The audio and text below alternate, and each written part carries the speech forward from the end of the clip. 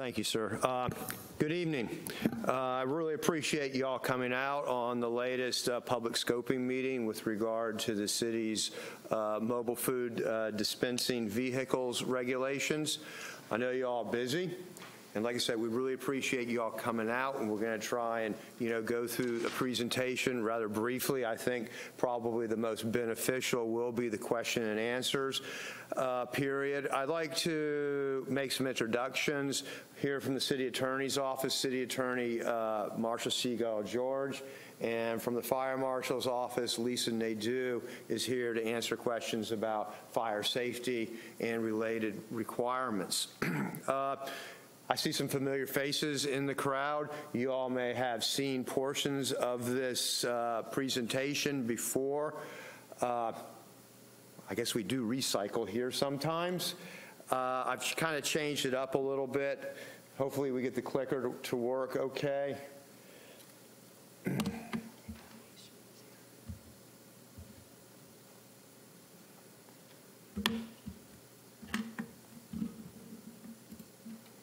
All right. We'll talk about past meetings and future actions. The first commission workshop we had on this was in September. We had a public scoping meeting at the direction from the City Commission on the 10th of November. December 15th, there was another public hearing, Planning and Zoning Board.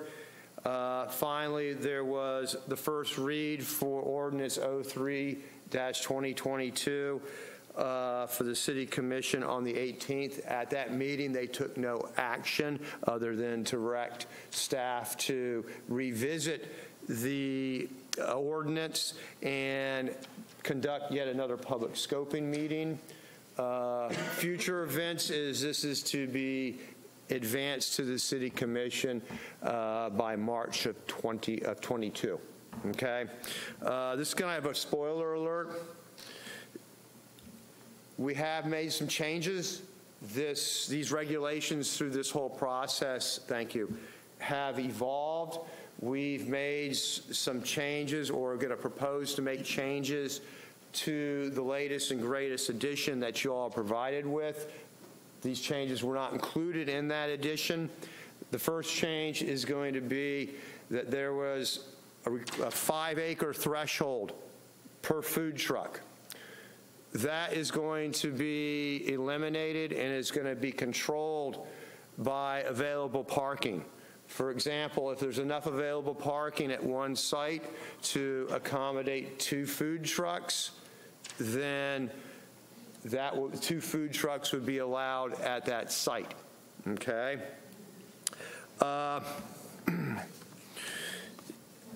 The other thing is seating. There was a desire for more seating at a facility than just one parking place. Okay?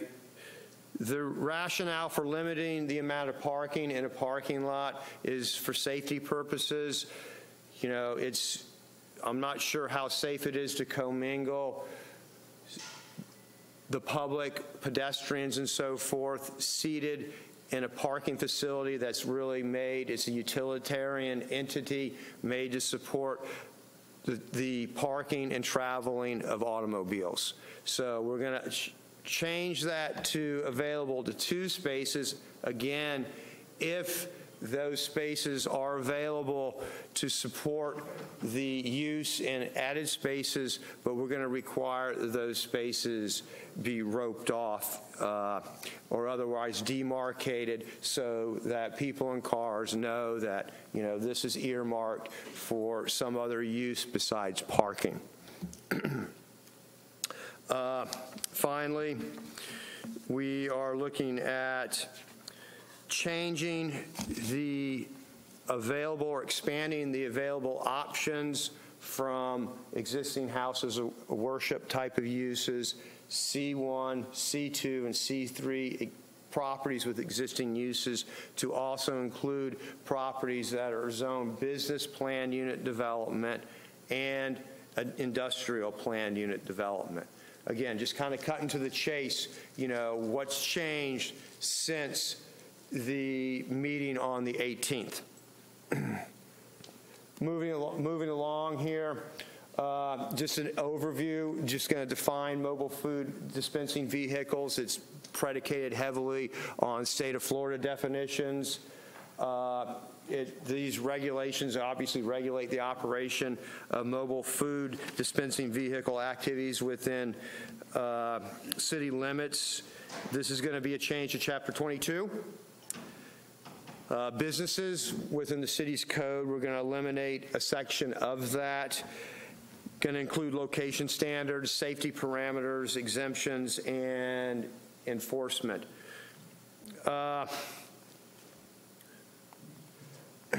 Proposed regulations include documentation of the required licenses, including the Department of Business and Professional Regulation requirements, a fire safety inspection report, and there's also going to be a requirement for a notarized authorization for owner. This is important for liability purposes.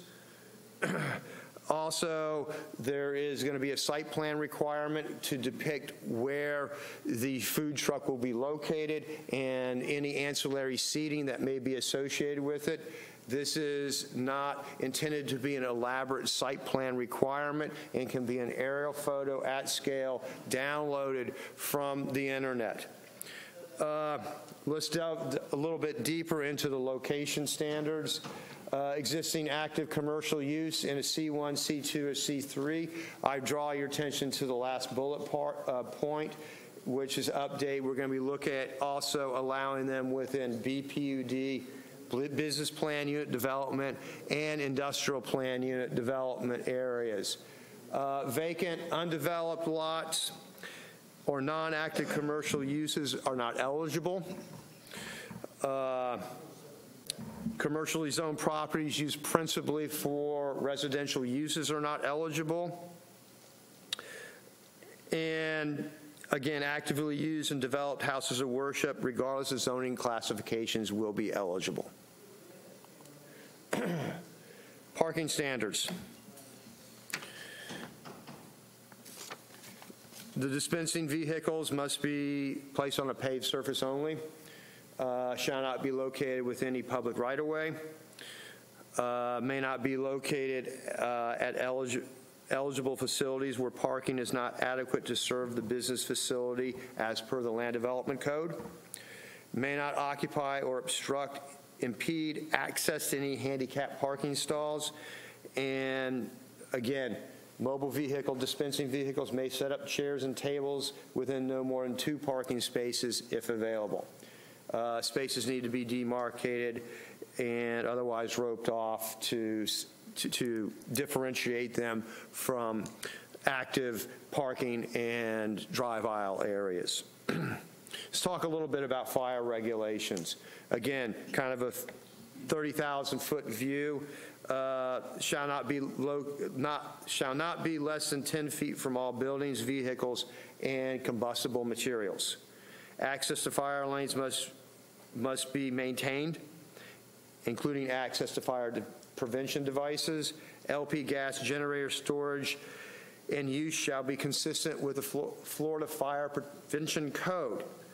And the location or operation of mobile food dispensing vehicles inconsistent with code provisions shall be enforced as per city code.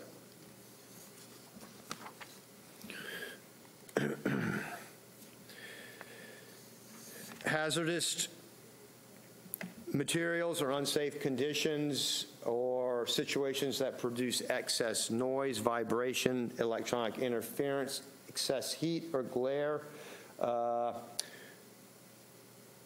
will not be allowed. Noise levels from gensets or generators must not exceed manufacturer specifications. We have an exemption here for businesses with 100 or more full-time equivalent employees. Hours of operations are limited between 8 a.m. and 10 p.m. And The number of food trucks per site will be controlled by site-specific conditions, including the number of parking areas available on the site. Advertising is limited to identifying copy depicted on a single vehicle. No signs, banners, flags, sandwich boards, or similar will be allowed in any city right-of-way or on private property. In no cases shall people hold signs, merchandise, or attempt to advertise mobile food dispensing vehicle within a public right-of-way. And no attention-getting devices such beyond normal illumination, music, noise, shining lights, or anything of the sort are allowed. Let's talk about exemptions. There's been some confusion about mobile food dispensing regulations and special events. These regulations are intended to regulate day-to-day food truck operations. A special event permit applied and obtained through the City of Deltona will be exempt from these regulations. Finally, enforcement. Any food truck operating in non-compliance will be required to cease all operations and leave the location, and refusal to comply will result in a citation of $500, and the responsibility of that will fall under the underlying landowner. Okay. Question and answer period. I'm sure you all have lots of questions on this, so that this is being taped and will be shown on the city's closed circuit TV. So if we have questions, we step to the mic. I think that would be helpful so everybody's on the record, so to speak. And we can go ahead and move forward with the questions. Are there any questions about these regulations? Yes, ma'am. Good afternoon. I'm Pastor Caroline Shine, I'm pastor of Greater Faith AME Church on the corner of Deltona and Enterprise. And I noticed you did have a picture of our parking lot on your presentation, so I really want to make some confirmations on what I think that you said. And first of all, are we going to get a written copy of either the presentation or your proposed before the March 21st? Yes, we can send that out after we make the language changes to memorialize the changes that we've discussed here. Okay, and I understood you to say that the houses of worship are excluded from this ordinance. They will be eligible to host a food truck operation or operations consistent with the codes and requirements of these regulations. Assuming that's a day-to-day type of operation, if it's a special event, it'll be exempt, and how that special event is managed will be handled through the review of the special event. Okay, so special event would need a special event permit, but otherwise day-to-day there's no permit on. There is no special event permits required for day-to-day operations. There is no special event permit required for day-to-day operations that is consistent with the city's regulations. Okay. I also wanted to confirm that as long as they got the available parking space, as you probably already see from that photo that we do, but we're not at the church every day. So I noticed you said rope off an area. If the whole area is available, does it need to be roped off? The seating would be, just the seating area needs to be roped off. The seating area. Just the seating area, not the food truck operation itself. Okay, thank you very much. I was a little confused on that one. Okay, I do want to confirm that the site plan, you said it could just get it off the internet because it does not need to be sealed or anything by an engineer or anything of that nature. No, ma'am. All it needs to be is at a scale. and hopefully, at a scale that we can determine exactly, where the food truck's going to be located on site and any seating or other ancillary type of activity. Who provides the site plan? That is a requirement of the applicant. The food truck provider would be the most logical entity to provide that information. Okay. And lastly, I'm trying to find out why the food truck would not be accountable for whatever its non-compliances are rather than the landowner. Why, if the food truck is in non-compliance, why would the landowner be responsible?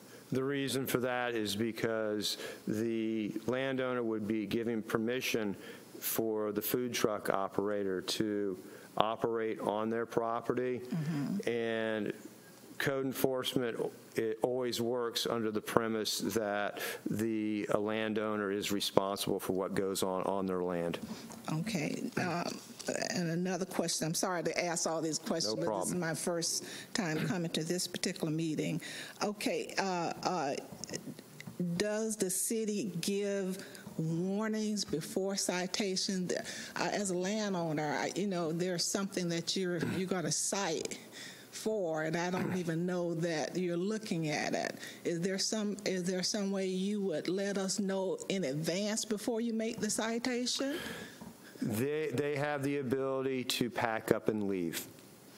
Oh, okay. Before a citation is issued, and that's up to the discretion of the individual code compliance officer. Okay, so if you were to come and you found the vehicle in non-compliance, you would tell them you are in non-compliance, and unless you leave right now, we're going to cite the landowner. Is that correct? That's correct. Yeah. Okay. I could imagine that would be an appropriate outcome. Okay. Well, that's all my questions for now.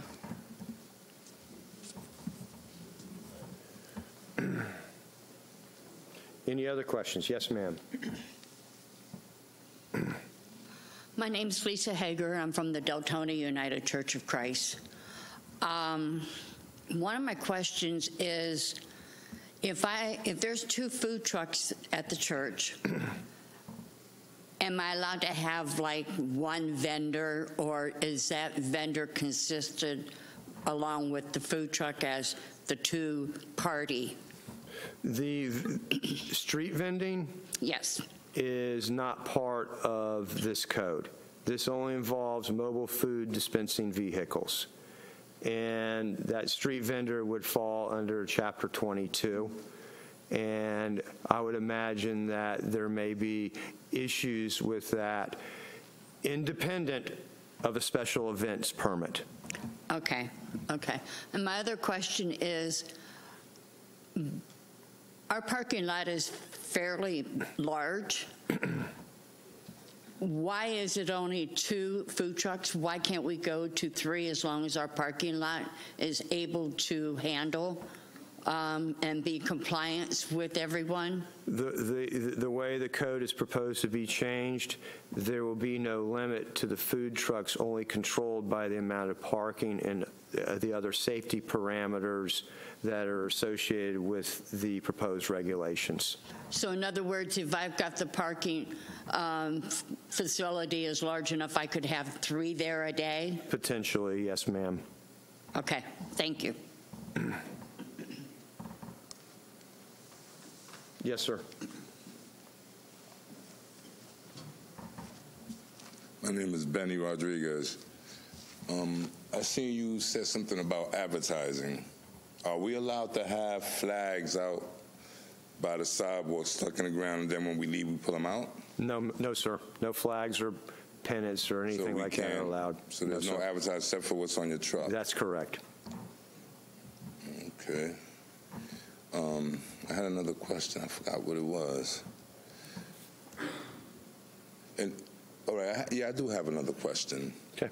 All this ordinance stuff, does this come about because of the restaurant owners, or is it a money thing where hands want to be into? I'm just asking because I'm from New York, and usually when stuff like this happens, it's because money needs to be exchanged and moved around. I'm just asking. I'm not really sure. You want me to take that one? Yeah. Okay. It's not about money. We're not charging for any of this. We're not even charging for a business tax receipt for operating in the city. What happened is the state preempted and took over food trucks. So you all have to get a permit from the state.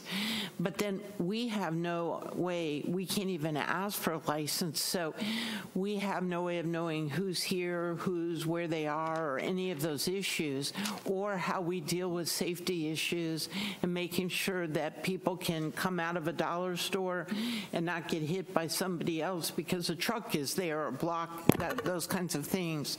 So it's not a money thing. It's an attempt to just deal with a city and deal with traffic and parking and where, everything will fit together. So I've seen the emails where they said that we're looking to tax. We're not going to tax anybody. All we're going to do is require you to fill out the application. We're also requiring permission from the property owner, and then it's between you and the property owner. And so we don't have our hands in at all. We just want to make sure that we can keep all of this safe, right. And everybody is working under the same rules. And the only way you can do that is do a regulation that says, and then the elected officials have to approve it.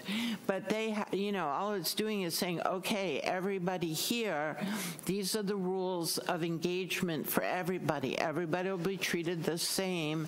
And we're not going to have anything to do or any information as to what you make or what you're serving or any of those kinds of things. We just want to know you're in a place where there's sufficient parking and it's not affecting drive aisles, accesses. And then when you asked about the sign stuff, we have a pretty those kinds of signs are pretty restrictive, and we get a lot of complaints about those kinds of signs.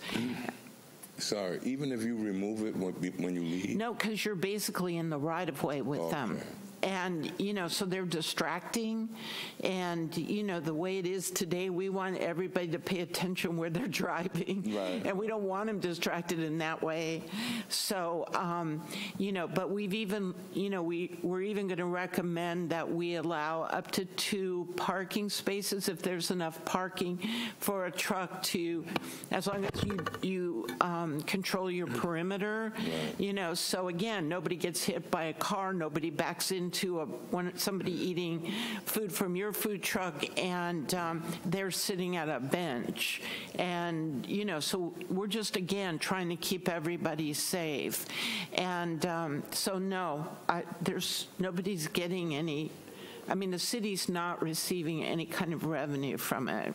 And like you said, safety, Miss Lisa, she inspected my truck. Mm-hmm.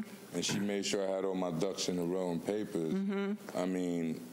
The only way someone can operate, if you guys are going to question is, if they have their paperwork, you guys are the ones that come and check out paperwork. Well, and you're talking about doing a sticker, aren't you, or something? So, with her sticker, code enforcement will know that you have, that fire has inspected it, and then beyond that, your permit comes from the state, not from us. And she won't approve us if we don't have that permit. Well, because but it's not us, it's the state law. And but the question, if you have a permit, mm-hmm. you won't get past her if you don't have that permit. Well, if we know, it's part of trying to keep track of everybody who's here and making sure everybody's in compliance with the state law and then with the fire marshal. Right. So it's just safety. But the fire marshal's not charging for that inspection, are you? No, they don't. Yeah. We're not charging for anything. No. But what I'm saying is when you say that you have to have your permits, you're not getting past her if you don't have those permits. So if you don't get past her, you can't even be out there. No, I know, but again, unless everybody's out there every day looking all over, a lot of times we don't know who's out there. I understand. So that's why we want everybody to know about it.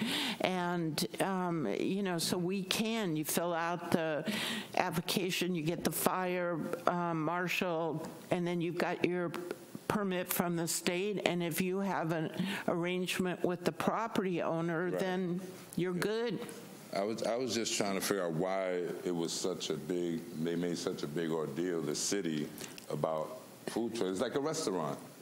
I know. Trying to make money. I don't, yeah. I was just concerned. I was like, is this something that they want? They want us, to get. No. I was just questioning. I mean, we basically copied Orange Cities for the most part because they have a regulation also. So again, we're trying to be the least intrusive to your business as we can be, but it's a city, and you have to have rules, and and of course what we're trying to do is just make sure everybody knows what the rules are. And that's fair. Yeah. I was just curious. Yeah. No, it's fine. That's why we're here. All right, thank you.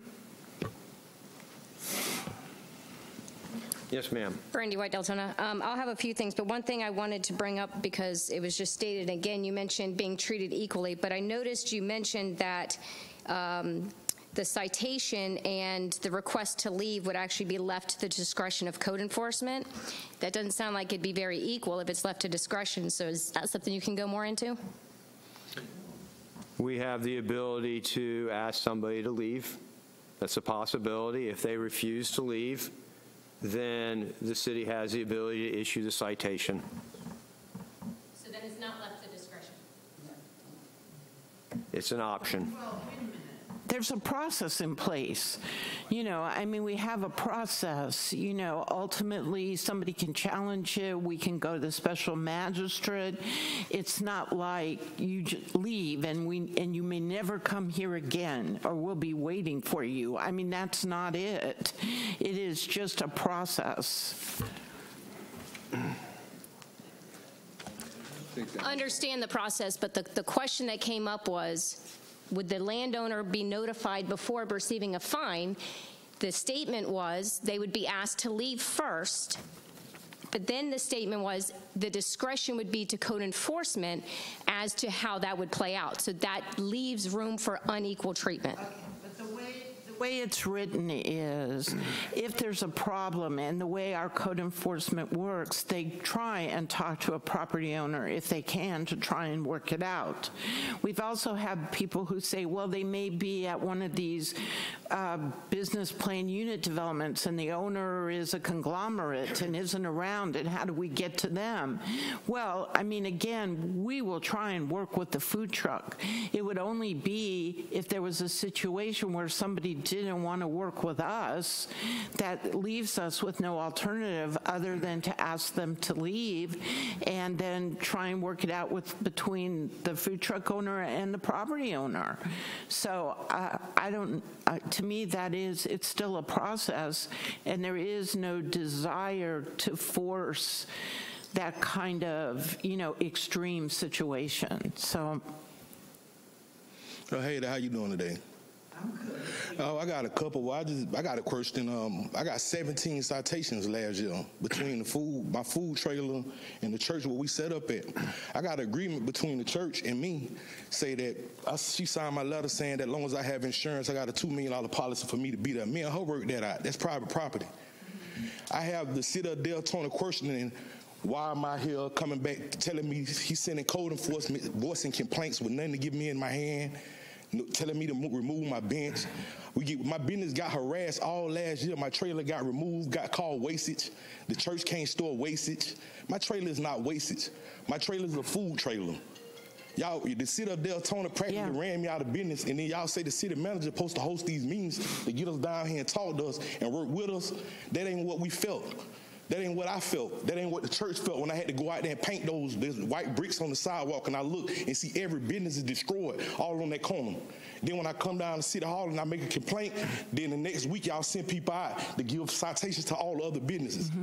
What I see y'all doing is y'all taking one step, you going to the city manager, he's going to the mayor saying, okay, we need to do a big cleanup. Then okay, she okay the big cleanup, and the first place y'all land is 800 Deltona Boulevard with 13 citations, and give them to nobody else. Well, it y'all sounds practically ran my business. Y'all practically ran my business under the ground. I thought I removed my trailer. I'm on Channel 9 News right now today. They came out to interview me today, and this is sad. It's sad that my son had to see us be pushed out of business. Okay, it seems like, and I think you spoke in front of the commissioners also, and it seems like you have a particular issue, and I'm sure we'd be willing to sit down and talk with you about it and find out if we can resolve it. That's all I know to tell you, because it's not the food truck regulation that is your issue. Ma'am, I understand that. I respect all that. All I want to do is be left alone. I got insurance on my trailer. Me and her have an agreement. I get inspections. I had every fire marshal from Sanford to Clearmont to D-Land on my trailer. I have a $100,000 trailer. It wasn't made in my backyard. It was made by one of the best food trailers, One Fat Frog. I got gas certifications all over. Y'all didn't make me do that. I do that because I care about my customers. I care about my family. We on that trailer. But what I do care about is code enforcement, sitting in the parking lot, harassing us, watching my business, my wife being scared. That's what I care about. And I don't care about none of the rules y'all making. I don't care. I care about the agreement me and her made. Y'all went against everything I did with the church. I understand. And you try to drive a wedge between us, saying that you want to view over the property over the top. You want a ladder from her saying I got permission to beat her. That's private property. That's something that me and her already worked out. This is something this is. I don't see why it's so important. You want to come and voice your opinion about me opening my business, about me running my business. I don't come up here and voice my opinion about the way y'all run City Hall. I don't do that. And I feel like that's not right. I don't care about an ordinance. Y'all can create whatever ordinance y'all want. But I do care about being harassed by code enforcement. When you bring another young lady up to my business and you training her and showing her how to put people out of business, that's what I care about. I care about you bringing another code enforcement, bringing a young lady saying she goes to school with my son at Stetson. They go to school together, and you telling me I have to remove a bench that's for my customers and me and my wife, and you saying I have to remove it, and then I'm telling you, give me something to say I have to remove it, and you have nothing to give me. And this is what y'all training, y'all showing the people that's coming behind. And now sir, you saying, oh, we got to answer the code enforcement about being on her property?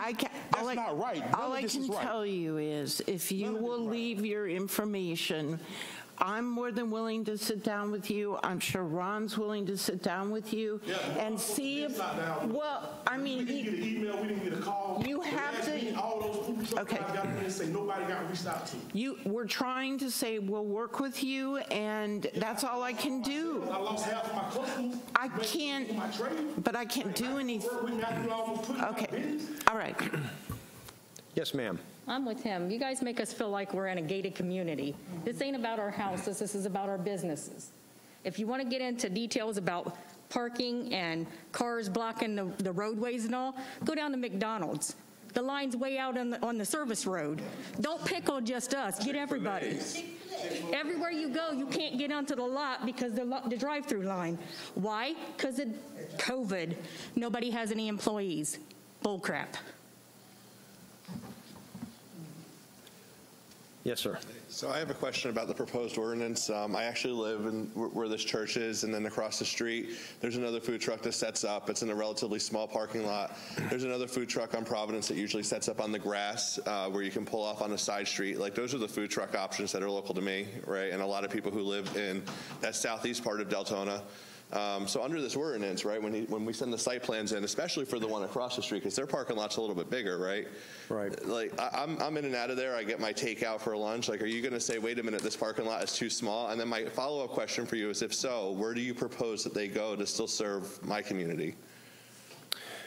The size of the parking lot could dictate the ability to operate a food truck out of it. If it's too small or the site's underparked, it would not be eligible for food truck operation.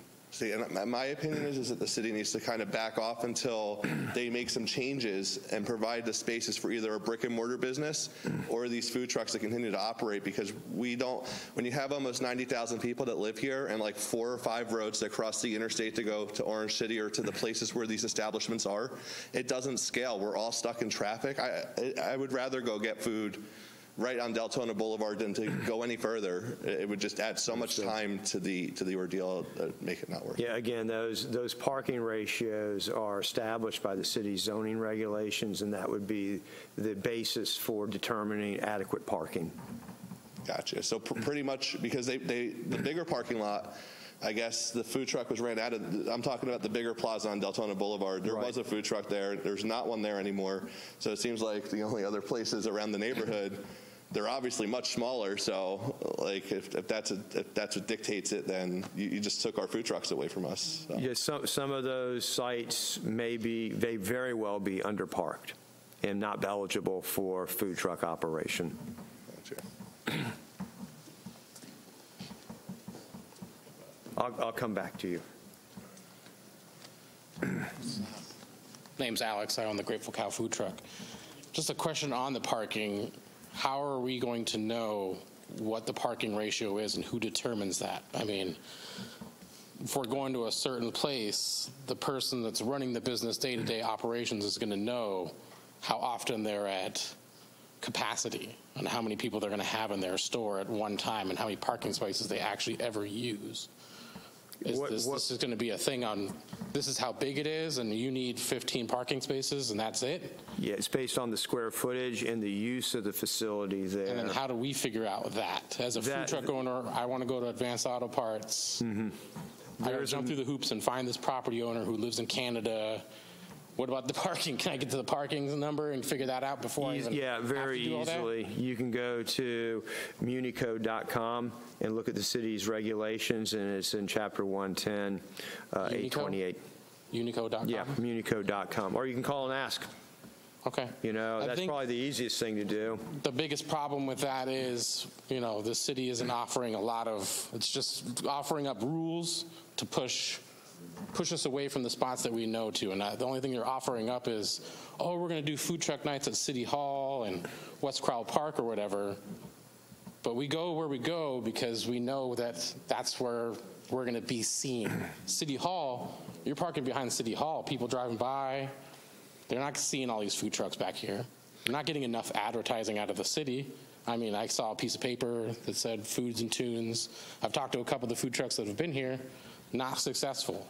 Whether you're putting too many, not putting enough advertising, maybe this is just a bad spot. It's just a bad spot for people in the neighborhoods to come all the way to City Hall from across the street. So and that's some I know you're saying that we're offering these things up, but it doesn't seem like it's a great offer if it's like this is the only place we're going to allow it. Yeah, that was some of the rationale between changing the venues to other city sites like West Crowell Park. I understand that was very well received. Yeah, probably a lot better. And the city, by the way, isn't charging for the use of that.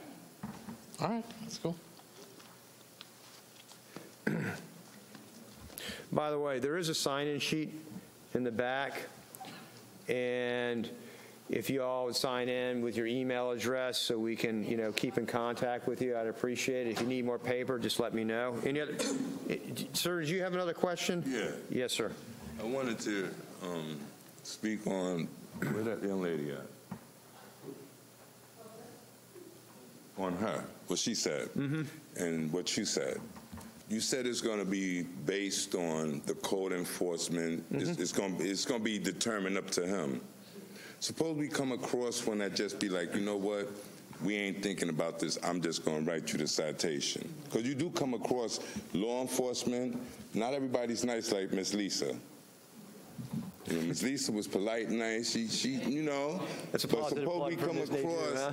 suppose we come across somebody that comes to us and be like, you know what, you're in violation, and just write us up without giving us the option to leave first.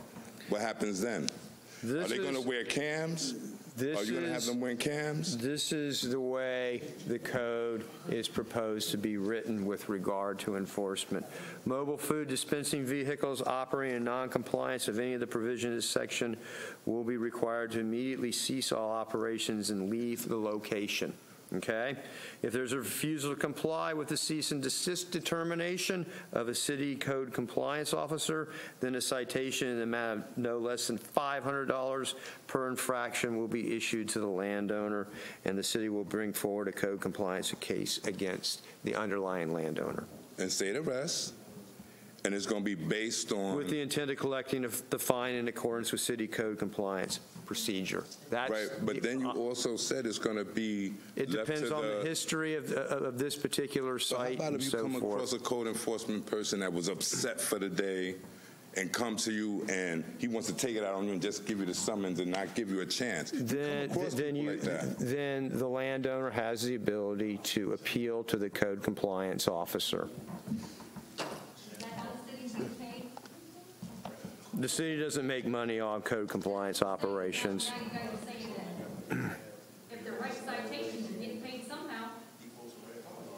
Those don't cover the cost of any code compliance operations. I have a question. Yes, sir. So if you're asked to leave... Can you come up to the mic, sir? My name is Fernando. I live here in Deltona. So, question. So, if the code enforcer comes out and finds you in violation and asks you to leave, example, how much time do you have, to leave, to shut down? Because there's a process when you're shutting down. Let's say, you have to cool down your oil. You have to, put the oil away. There's a process. So the question is, how long do you have once, they tell you that you have to, I believe that you would be given time.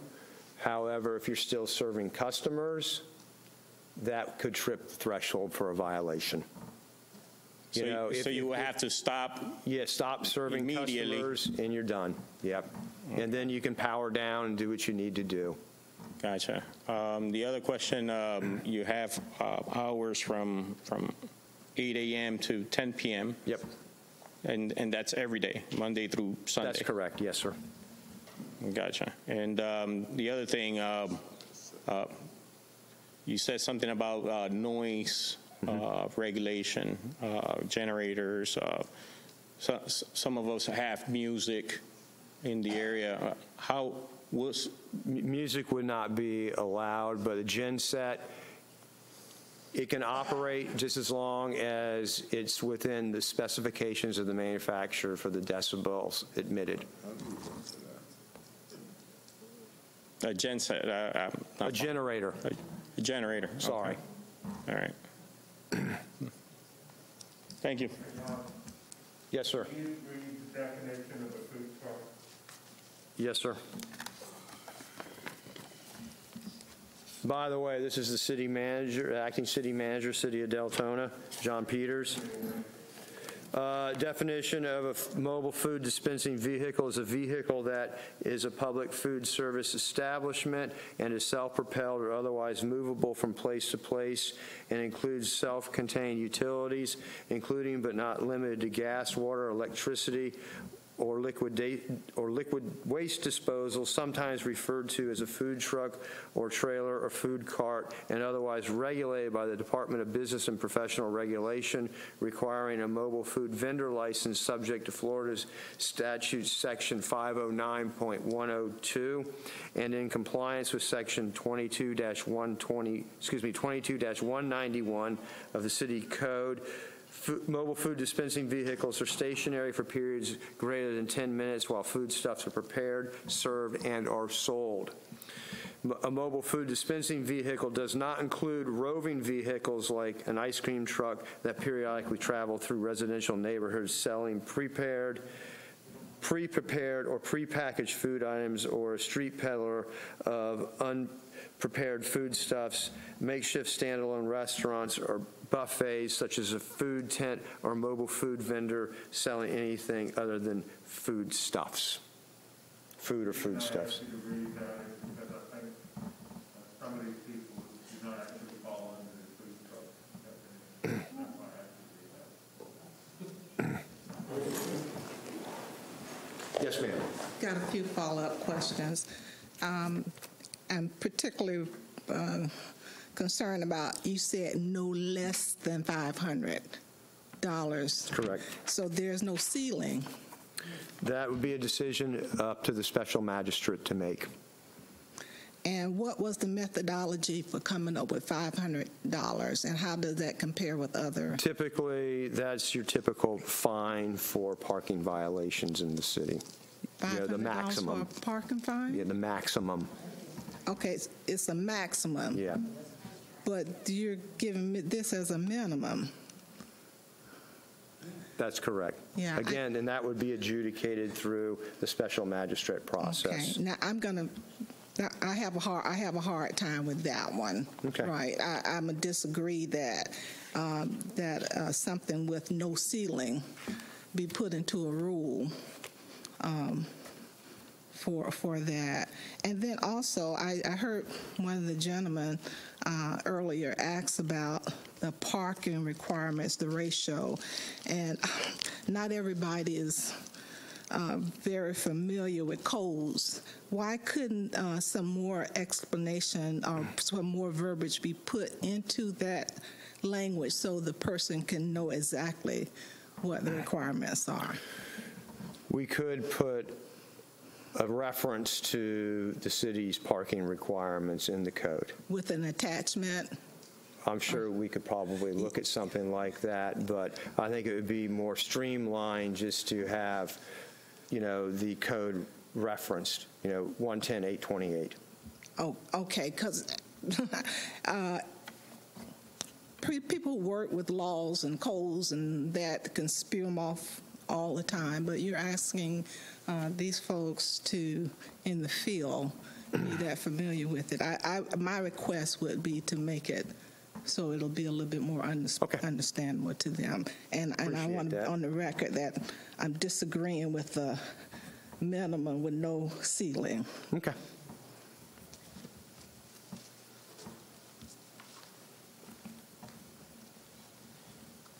Good afternoon. Yes, ma'am. My name is Maria, and of course, I'm a food truck owner. I want to find out how all this new ordinance began. What was the purpose or what it originated? Want me to do that, Ron? Basically, the state, it came because the state passed a state law from the legislature preempting any governments with regards to determining and only specified food trucks, that's it, that a local government could not get involved. And I don't know that we have, Ron and I, we both have the state law here with us, but I don't think we have any way to copy it. But anyway, so at that point, we couldn't, we could not do anything. I mean, we could have 100 food trucks and you're all getting your licenses from the state, but we don't know who you are, where you are, or anything else. Well, if we come and pay our city tax. You won't, you don't. Well, we do when we start, right? No. I mean, I have a business tax from here, and I pay every year. And you shouldn't be, because the state said we can't charge you that. I just pay mine. Well, stop paying it, because... Yeah, and then we get behind that, and it's another thing. No, the law says, the state says, yes, we may not charge you that. Also, the law says, if I'm not mistaken, Governor also issued that we were not supposed to be regulated. Only with regards to zoning, and that is what this is. Okay, fine. We're gonna regulate the food trucks, and you are guys gonna allow us to park in center areas, and we're gonna distribute our food to center areas. We are trying to be more careful on how we have our customers, where they park, because we wanna make sure that we don't block driveways, we don't block any of that. That's good. How would you feel more comfortable? You're gonna go to his food truck, order your food, you're able to see how clean or how dirty that food truck is. You get your food and that's it. Versus, oh, so-and-so is selling empanadas in the Facebook thing. You make a call, oh, I give them to you in the CVS Plaza. Somebody's selling menudo. But we don't regulate that. Well, so many will say that they're under the cottage law. Who regulates that? Under the what law? The cottage. The cottage law.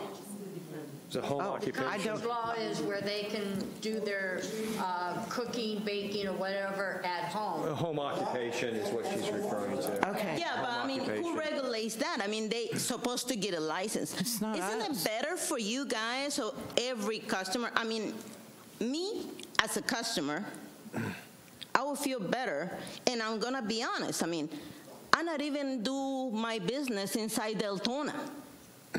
I'm licensed through Deltona because my property is Deltona. Mm-hmm.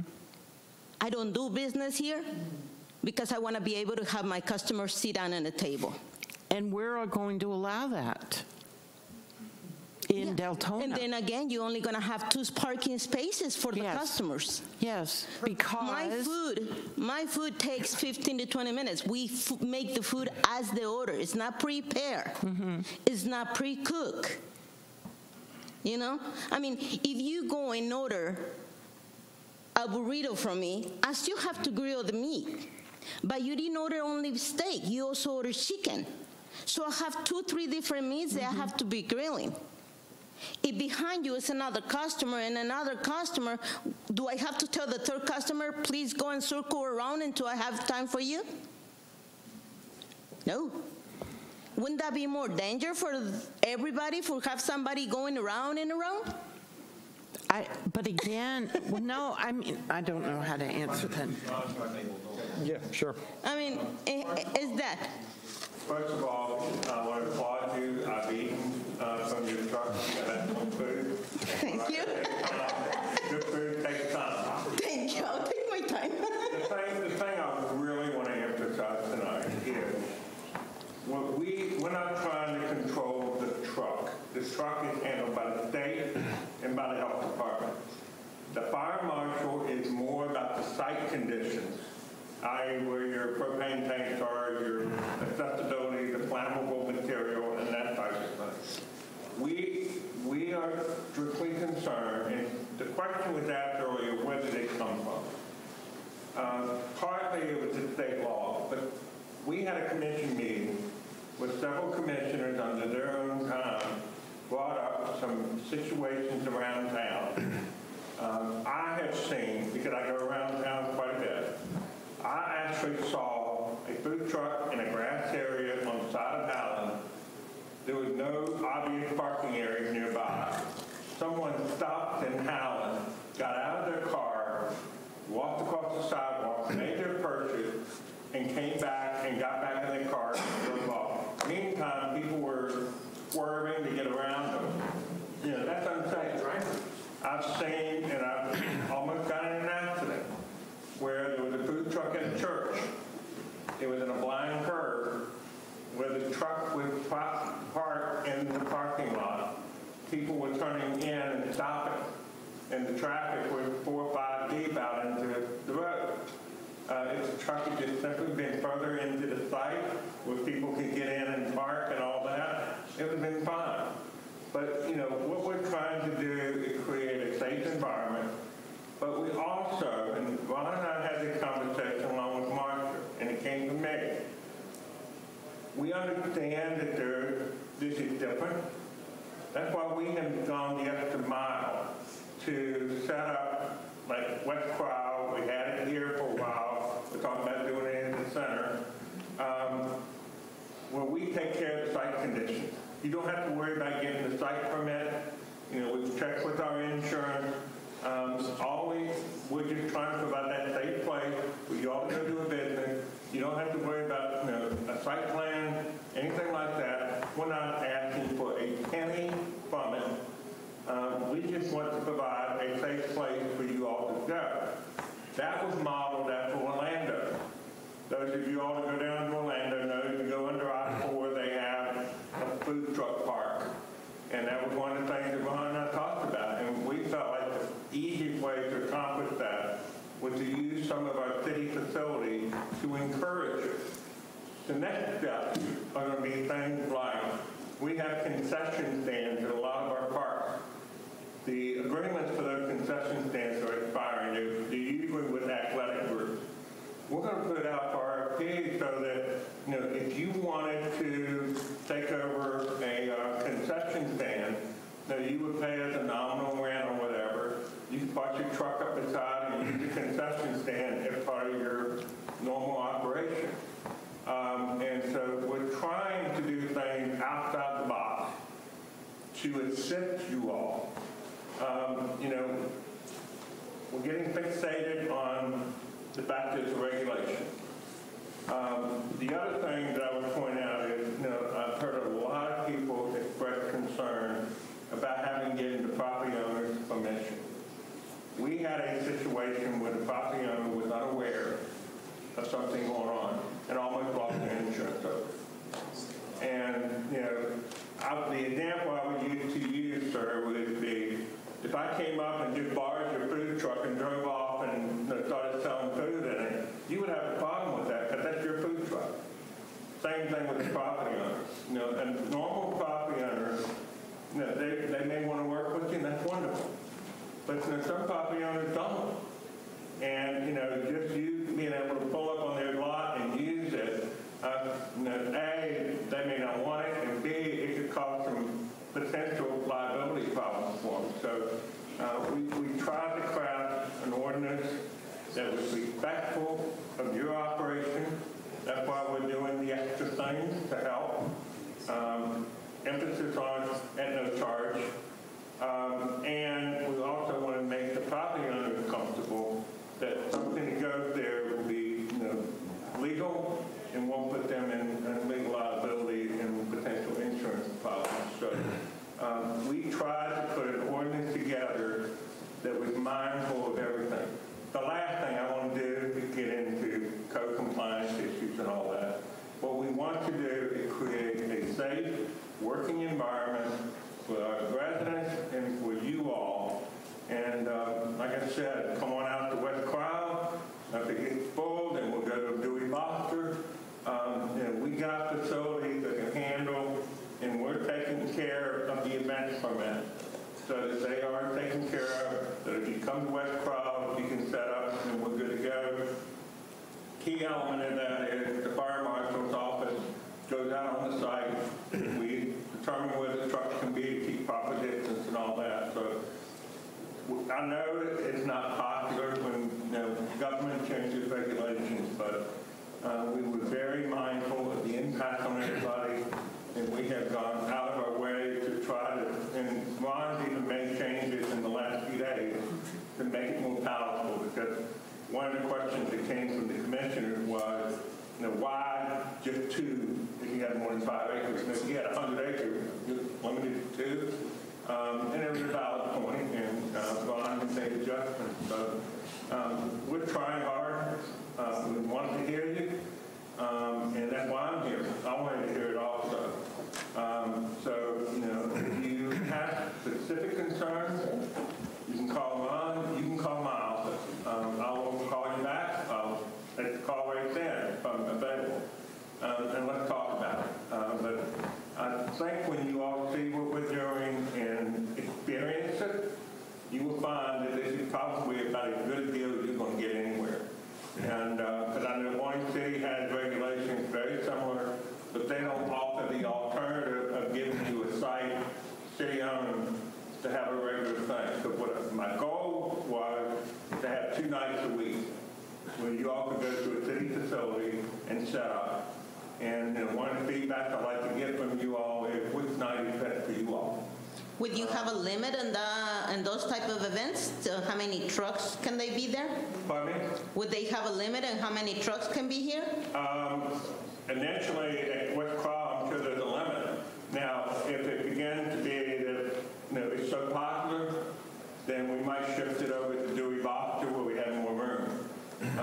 We had that option. I mean, be kind of like in Sanford. In Sanford, that's why they have the monthly food trucks. You're saying my phone there. Yeah, I'm aware of Sanford, but you know, we have the center has a huge parking lot.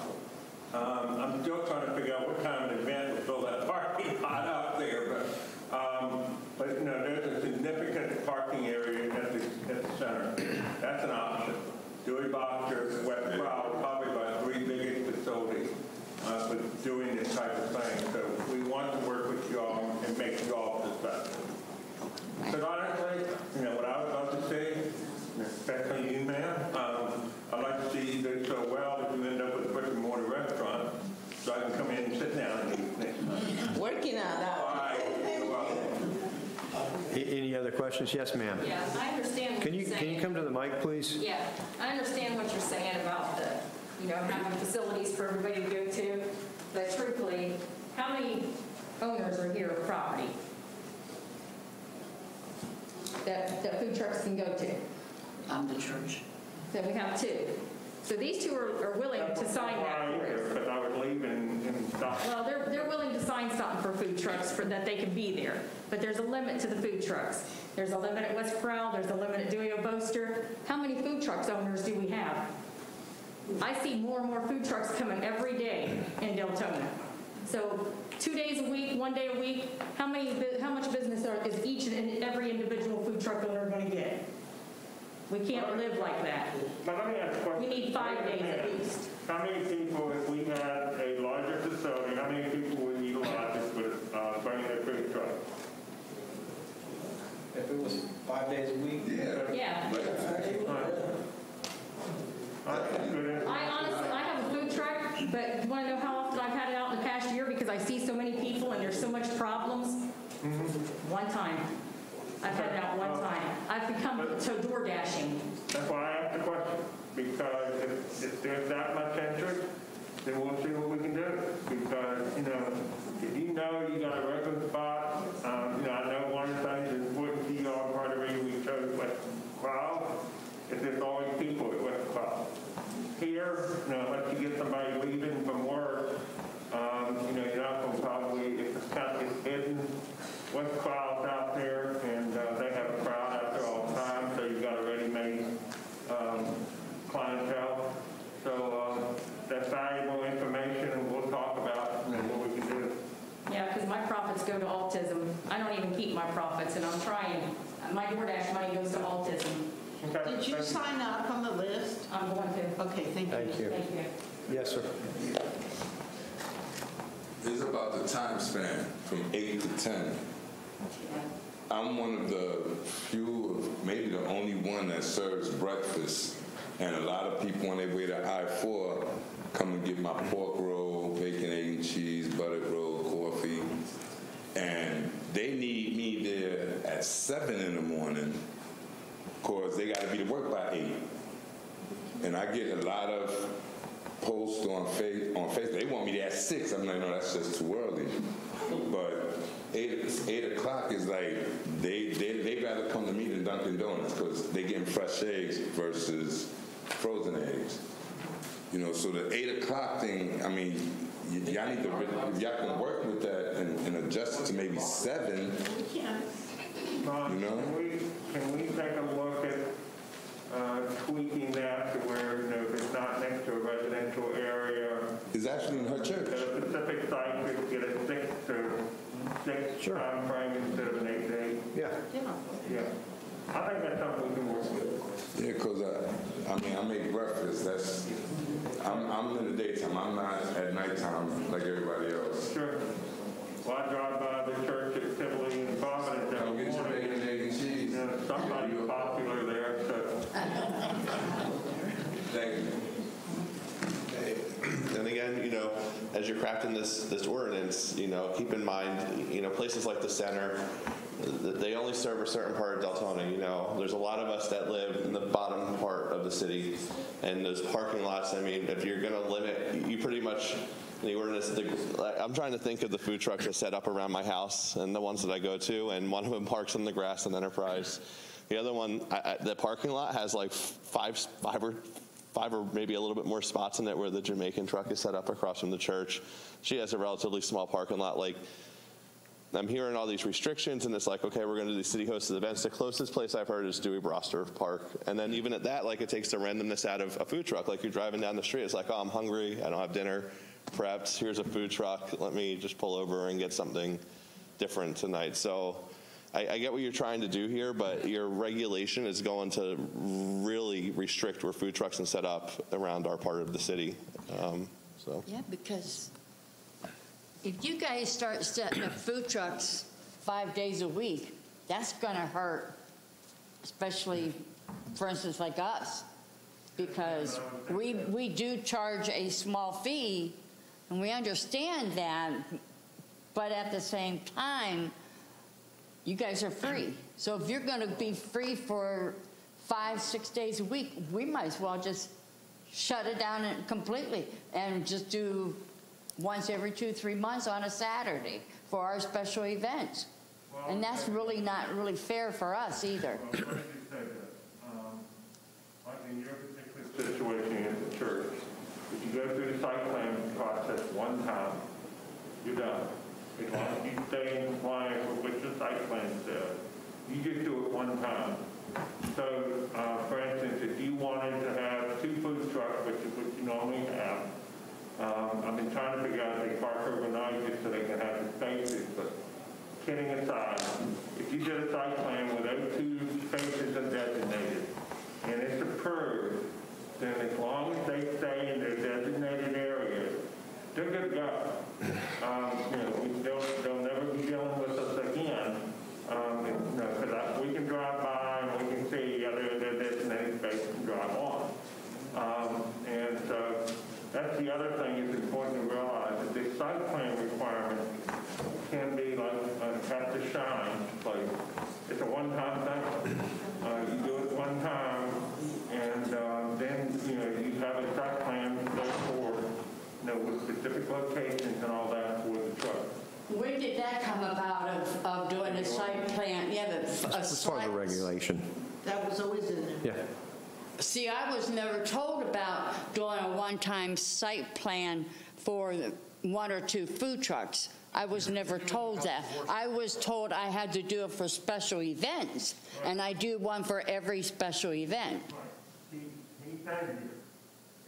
This ordinance is strictly on food trucks. Right. Now, in your particular case, you sometimes have vendors that sell other things. Only on special events right now, yeah. In those particular cases, because you got the other vendors, you would fall under an event permit. And I think we have the event permit where you can have 1 event a month on a single permit. I believe so, yeah. I mean, that's kind of a different situation. Every 3rd Wednesday of the month on 1 event permit for the year. Okay, so then you're telling me that I got to have a special event program or event permit for the pumpkin patch, and I'm not allowed to get another one for our fall festival later on in the month? Because that is 2 different events. They wouldn't let me put it together. Yeah, I think we're kind of getting off. Yeah, this special events is a different situation. We're talking about day-to-day operation of mobile food dispensing vehicles. Special. Okay. Any other questions?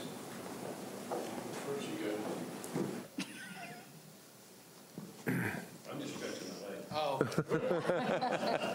It's not so much as a question, it's just a comment to help put perspective on some of you guys. I don't understand. You keep bringing up opening a brick and mortar. I ran brick and mortars for 15 years. I opened a food truck for the joy of not being in one place at one time all the time, begging customers to come to my location, advertising, hoping that this gas station doesn't close and that takes away a percentage of my business. This grocery store doesn't close. Whatever happens, it's a big risk on both sides. So to ask for these broad regulations of the extra work of doing site plans for somewhere I might only be 2-3 times a month is the things that I'm looking at for issues for me. I don't want to be in the same place. My goal isn't to open a brick and mortar. You start putting these rules on where I have to do all this stuff just to be somewhere all the time. I'm not trying to be at West Crowell every week, every month, or anything. I want to do that. It's kind of just sucking the joy out of what the business is. It's a mobile food truck. We're meant to be mobile. I go to DeLand. I'm not forced with these issues. I go to Daytona, Ormond Beach. I can go to Bike Week. I have all these different regulations, but they're not bothering us on these things. Go to apartments. It's not these things. They're always asking for all this extra stuff. It's left up to them. They know where their parking lot can take. They know where to park us. We have all of our insurances. We all get regulated thick and I mean, I'm super part-time compared to a lot of these guys where I'm working 3-4 days a month. And I still get health inspected 3 times a year. Fire inspections, all this stuff. So it's just like more and more and more. The more we add to it, it's just like, why are we even doing this? It's not fun anymore. And to be always said, oh, you can always do a brick and mortar, that's not what I got into the business for. I could have done it, but I didn't, because I like being able to go to my customers and meet new customers and enjoy these types of things. So that's what this broad thing is. You're just kind of like it's like regulated towards people who are trying to be open Monday through Friday. Like you're regulating us like a restaurant. We're not a restaurant. Mobile food. Temporary spots. And I respect your choice, and I didn't mean to offend you when I said, I would like to see that somebody open a brick and mortar. No, that's why I keep coming back to these things. It's like last time I came, people were saying we don't get health inspected. That's false. You know what I mean? They were acting like the city had to regulate us for all these things. No, we're regulated. We're doing it. I mean, this isn't like your TO or your auntie who just grabbed a bunch of crackpots and threw it in the back of their truck and said, let's open up a food truck. These are sophisticated kitchens on wheels. We had to do a site plan to get it built. Before I could even put money on it to get built, had to be approved for these things. So the safety is there. It's our livelihoods, it's on the line. That's why we have all these insurances and things like that. So I'm just saying, broader picture to look at these types of things for the regulations. The extra hoops, it's just not fun. Anything else? Yes, ma'am. Go ahead. Good evening. My name is Michelle. I'm not a food truck owner, and I'm not a landowner. I am a food truck advocate. I support every food truck in Deltona on Fridays and Saturdays because I don't cook on the weekend. As far as that code enforcement portion, the first thing we do when we order our food is we pay for the food. So if code enforcement is telling them to leave and they got to stop serving our food, what happens to the customers' money that was already paid to the vendors? I'm not. What you said? Yeah, Ron? Yes. I think that this whole code thing got off wrong. I mean, if this passes, if something like this goes into place, Ron's in charge of the code officers. Nobody is going to do something like that. Again, we're not looking to cause problems. So if there would be something so serious that something would be said, I can't imagine a situation where you wouldn't be allowed to serve whatever customers have paid and whatever cooking you had to do before you would leave. Oh, because he said that once code enforcement tell them that's it, they had to pack up and leave. But I've already paid for my food. So I don't get my food and I don't get my money because he has to leave? Pack up doesn't mean you drop everything and you get in and drive away. I mean, again, we are trying, like the city manager said, we're trying to be reasonable. And it isn't any attempt to take the freedom of enjoyment of having a food truck away. It's still a city and there are traffic rules. And, and we don't want people running into people eating food. And, I understand that. I just want to know about my money that I paid. No, that would never happen. And if it did, I would pay you. Okay. I'm from New York. I don't pay that. I'm paying for my money. My mother was from New Jersey. Yes, ma'am. Yeah, my name is Caroline Krager, and I own one of the food trucks. I just have one question, or better of clarification.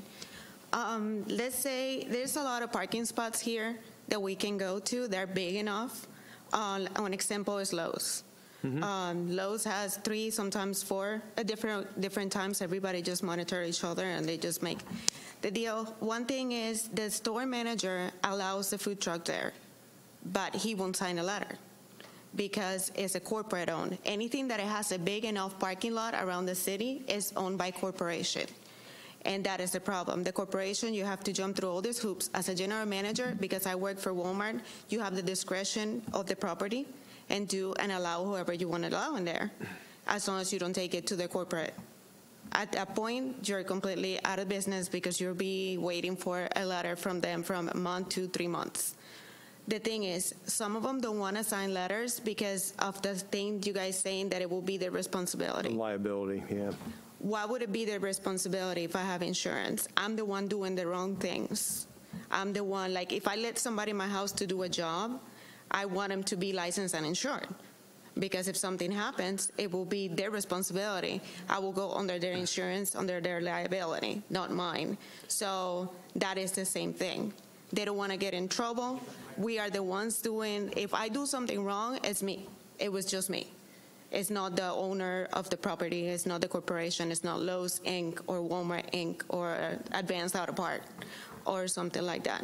So my question is, in that situation, if I don't have a written letter stating that I can be there and it's notarized, nobody can be there. Yeah, the city can't authorize the use of private property without the property owner's permission. So what I'm saying is the general manager can say, yes, you guys can be there, so do I still need that letter to be notarized saying that he said that it's okay? Because I doubt he's going to give me his license to put it in a notarized paper.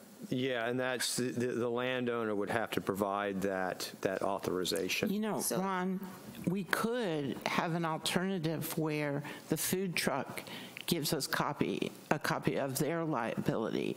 The problem is the deep pocket. If you're at Lowe's, then they're going to want to, go after Lowe's. Or like the city's the deep pocket. And so the difficulty is, like the city manager said, we had an issue where some vendors were involved and it was a shopping center or whatever, but the owner didn't know. And his insurance doesn't cover it. So as an example, and I'm like, saying, God forbid, say your truck explodes and some people are hurt. They're going to go after Lowe's, they're going to go after you, and they're going to go after the city for allowing this to go on. And so we're just trying to, try and get responsibility where we need to get it. But from a legal standpoint, I don't have a problem if you can't get where you are, the big folks, to give you a letter. He probably wouldn't even allow us to call and say yes, because that would get him in trouble.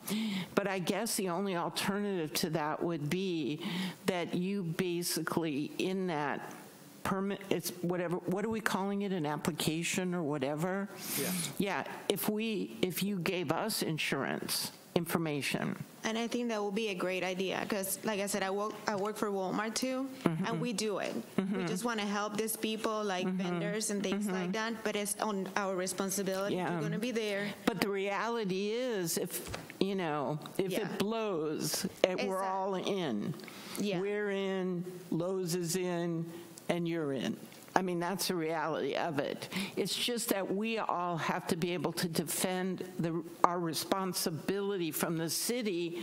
We're supposed to be careful and make sure that, you know, the city and the taxpayers aren't going to have to pay more money or whatever. And, you know, so all I'm saying is the reality is when something horrible happens, everybody's in the soup. So we're just, you know, we were trying to come up with a way that we could show the city being responsible, like you have permission to be there, you have the, you know, the property owner understands that they may have liability, and, you know, but if this is an issue out there with the bigger places, then, I mean, we can offer, assuming everybody else is agreeable and the commission's agreeable, we could offer the ability for the food truck owner to put their insurance on the line.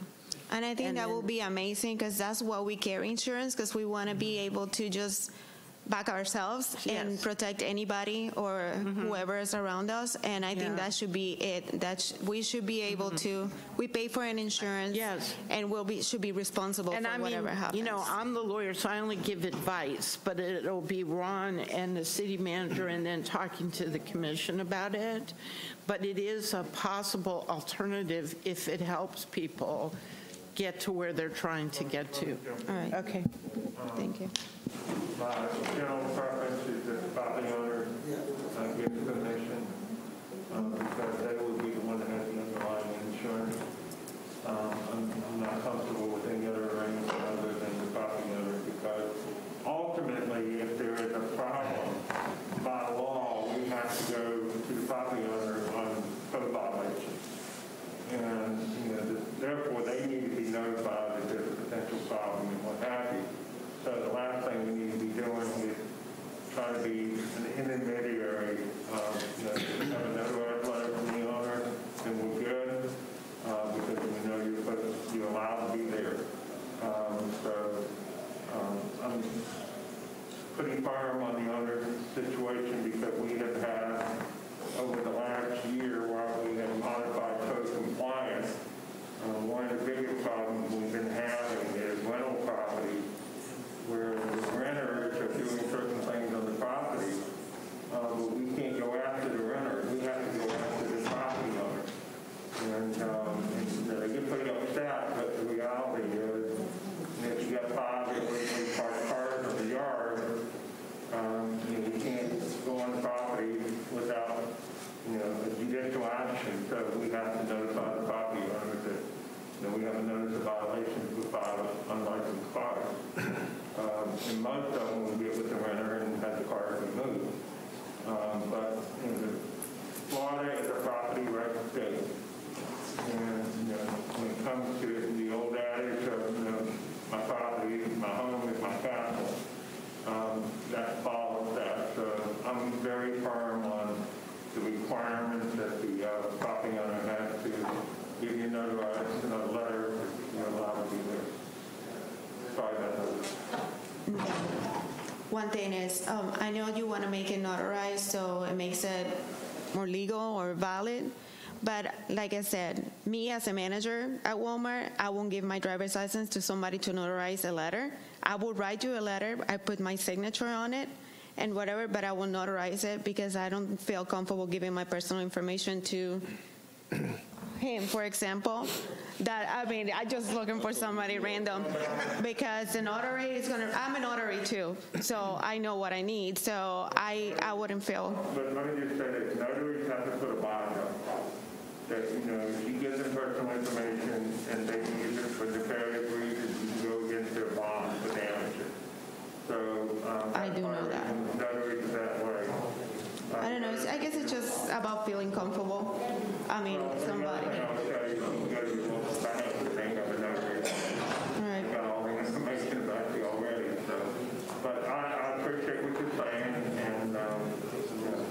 So, but that way, that will eliminate most of the areas with big parking lots around the city, because they're all owned by corporations, and we won't get that notarized letter. Just real quick to add to that, because if you're willing to work with the notarization, that's the bigger problem for a lot of us food trucks. Legally, our insurance, our general liability insurance, you can take out a COI, which is an additionally insured. And we do it every time. Every time I go to Destination Daytona, I have to give them a copy of my $2 million policy that holds anything my food truck does on their property is on me. So I would be willing to do that. You mean name the city as a named insured? I'll do the city, whoever, and I would do Lowe's if I can't get the notarized permission, because they're not going to give it to me. I was the first one to park at Lowe's 3.5, 4 years ago, and I dealt with the store manager. He told me it's absolute hell to get through the corporate lawyers and stuff to get that permission. Probably. So if we could do this application, and I were to pull, I would be more than willing to pull a certificate of insured for the city of Deltona and for Lowe's, because then in there it says they can't go after Lowe's, they have to come after me. If I back my food truck into someone when I'm parking, simple accidents like that are covered. If my truck blows up, they come after me. That's why it's a $2 million policy for things like that, to help us go past that without having to get this notarized permission. It would certainly bypass all of that. Just to throw that out there. Let me ask a question. Are you saying that you don't want to get Lowe's corporate permission? You can't get it. You can't get it. They're not going to give it to you half the time. I mean, I'm sorry, but to me that means you can't Lowe's property. So, but I mean, that goes for anybody. That Beef O'Brady's isn't the property owner, but they have an insurance. So if Beef O'Brady's burns down, they don't come after the property owner. You're Lowe's corporation, and you don't want to give somebody permission to put a food truck on their property. That's their right. How can you and I? But what they do is they don't want to be involved. They're telling their store managers. Tell me the legal basis in which you can park your truck on Lowe's Corporation's property without their permission. She just told you what happens. They pass that down to the managers. But the general manager doesn't have any property. They're giving them the permission. If you got the parking spots, go ahead and do it. The shopping center example she gave, the property manager gave permission for people to be there. When the owner was notified of the notice of violation, he blew up because he said, my insurance doesn't cover that. He had no authority to give that permission. So one bad egg screws it up for the entire town, is what you're saying. One person didn't do the right thing. I'm telling you the steps on how to get it right, and you're stuck on one thing. I'm telling you, this is how we do it in every other town. Every other town. Harley Davidson. So you're saying you don't step on any property owner's rights, then? They're giving their rights to their store managers. I think at this juncture. Dixie, for one, doesn't give rights out. Excuse me. Multiple issues. Going to the store? Yes. Yeah. I would get the permission from the store manager is willing to give the permission. Sir. Let us look into it. Yeah, I mean, I understand that this is a challenge to get these types of permission and so forth from some of these corporate entities. We do need to be respectful of their rights, and the city has limits to what it can and can't do with regard to the ability to use property it doesn't own. But like I said, I get it. That's a challenge. But, I don't think we're going to be able to solve that here tonight. Yes, ma'am.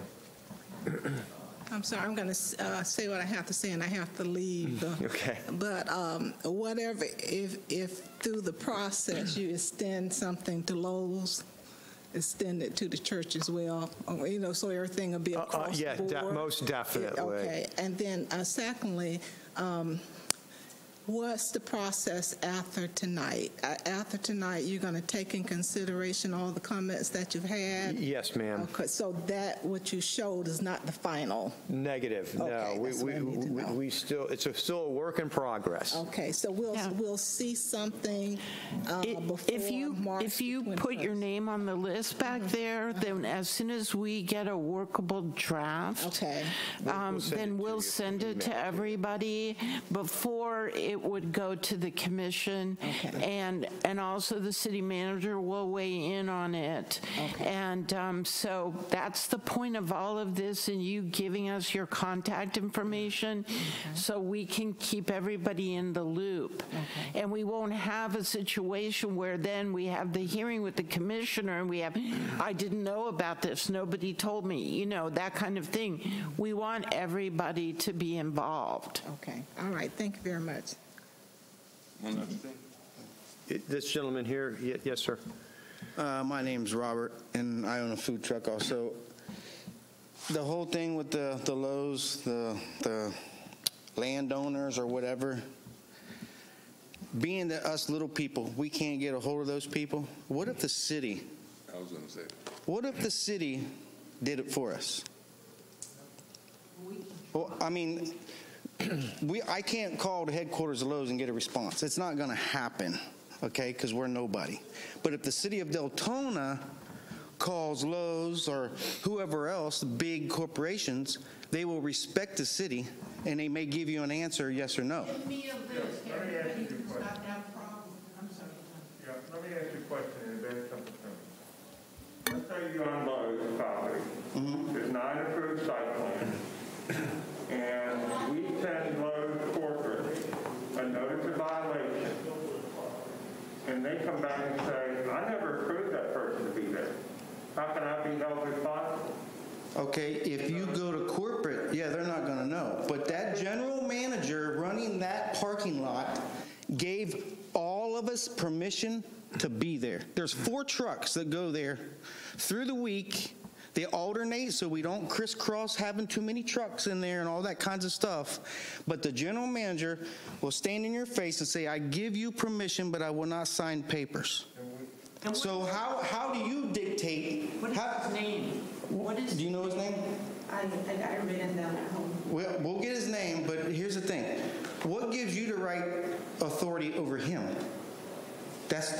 It's not your property, it's Lowe's. He's a general manager in charge of the whole building and the whole parking lot. What gives you the authority to override his word? We aren't. But all I'm asking for is that general manager can show me documentation. He's not going to write it.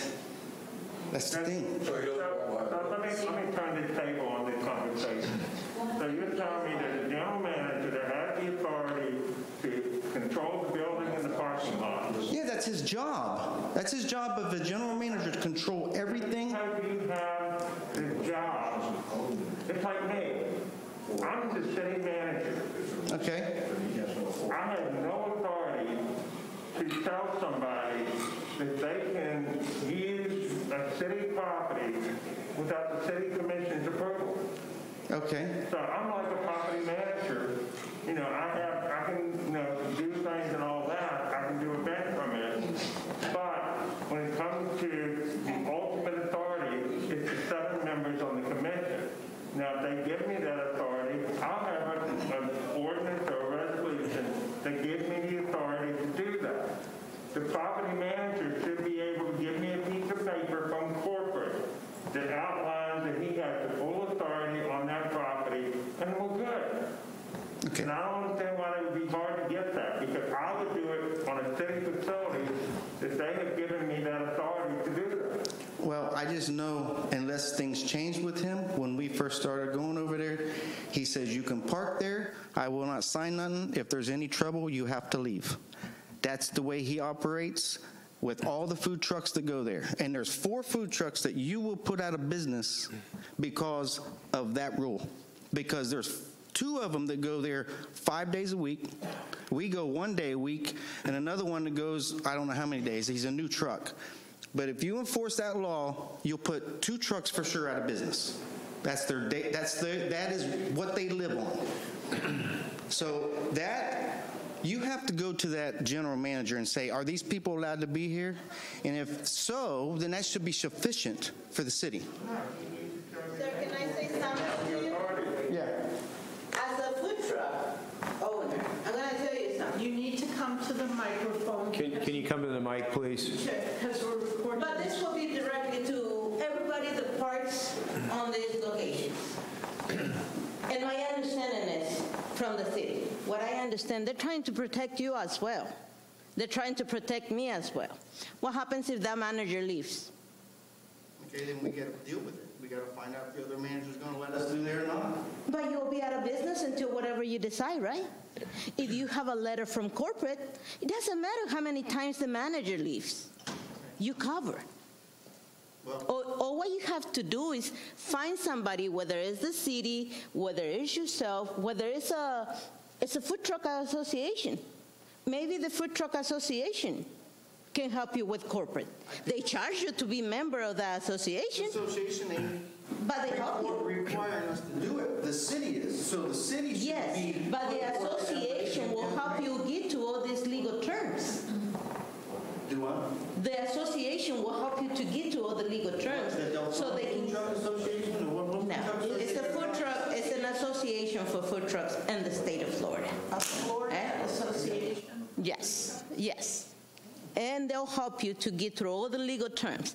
If you cover your base in there, it doesn't matter if they switch managers in Lowe's, if they switch in Winn-Dixie. If Winn-Dixie Corporation gives you the okay to be in there, and the manager doesn't want you, you can bring the letter and say, corporately allow me to be here. And you cover. For my point of view, and I'm saying as a food truck owner as well. Right. Well, I'm not debating the food truck. I'm just debating the part that they need that. Yes, honey. That part I get it as a food truck owner.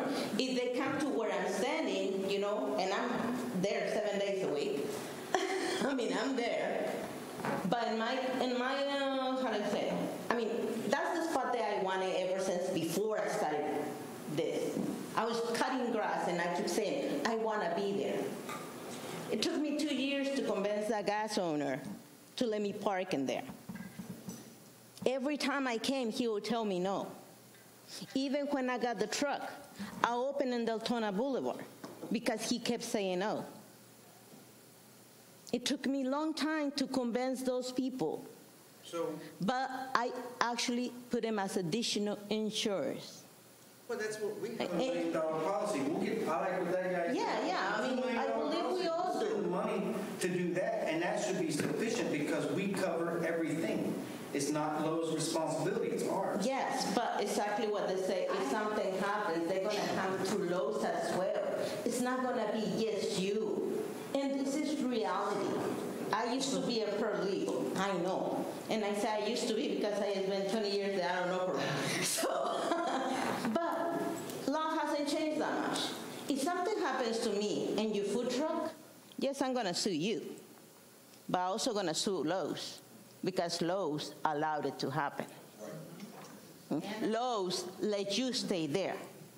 What if Lowe's comes and tells me, wait a minute, I didn't do that. You think the manager is going to come and say, oh, yes, I gave them permission?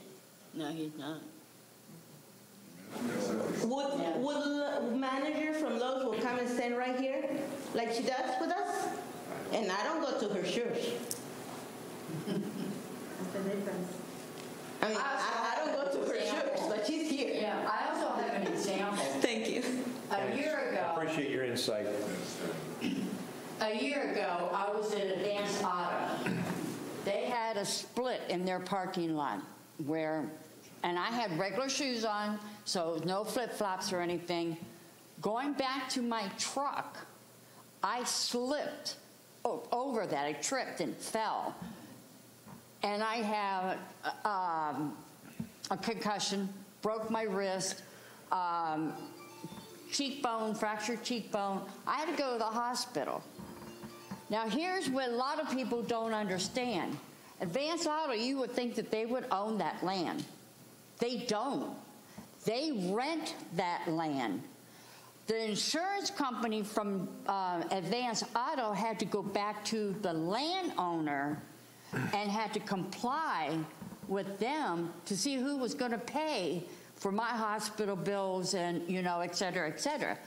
So just because Lowe's says that you can go there, they may not own that land. And that's why he won't give you the letter. Because they don't want to take the responsibility because their landlord is not, or their landowner is not giving them or anybody in that shopping center the permission to do anything like that. So that's what you also got to look for, to see if they own that land, because that will make it totally different, because it was for me. And I mean, I was black and blue, but I didn't sue. I didn't sue them. They fixed it. They paid my bills. I was happy. Right. But I could have gone to the food truck that I was there to talk to. I could have gone to Advance Auto, and the landlord, because that was their property that was damaged that caused me to fall. I didn't. I got my bills paid and I went on. So just check out to see if that's what the issue is, of who is the actual landowner. Yeah, okay. One more comment. We're going to have to wrap up. But we really appreciate you all coming out. That's what I was going to ask. Like, if we have a problem finding the landowners, are you, since you have all the blueprints and all the documents, are you guys able to tell us who owns a property? Like, for example, Little Caesars and La Casita.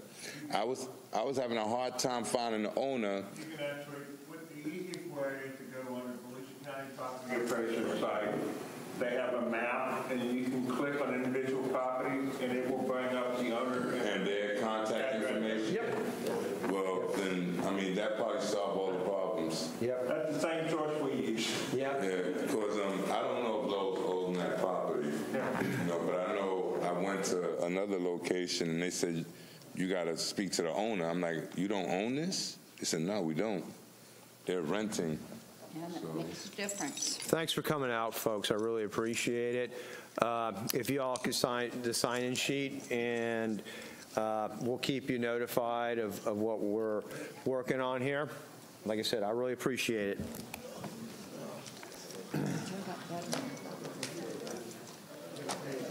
And